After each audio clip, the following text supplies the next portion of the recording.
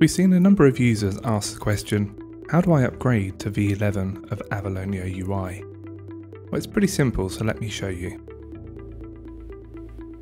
Here I'm in the latest preview of JetBrains Rider, and I have my little Avalonia app that you can see in the previewer here.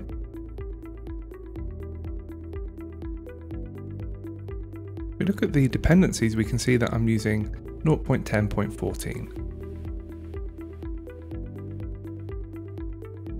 The easiest way to upgrade this is to use the integrated NuGet package manager that comes with your IDE. Make sure you've got pre-release selected, and then you can easily upgrade with just a few button clicks.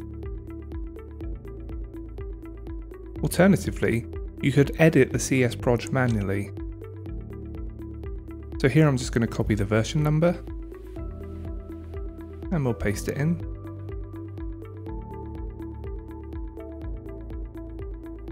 Give that a save. And now let's try and build.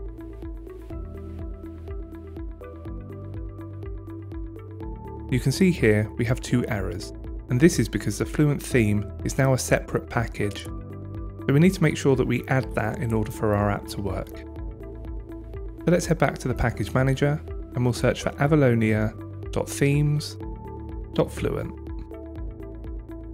There it is. We'll install that package. And once it's installed, our app should now build. So let's clean the solution and rebuild the solution. And there we go, the preview is updated and our app is now using version 11 of Avalonia. We can double check this by looking at the packages. So that's all there is to upgrading to version 11 of Avalonia.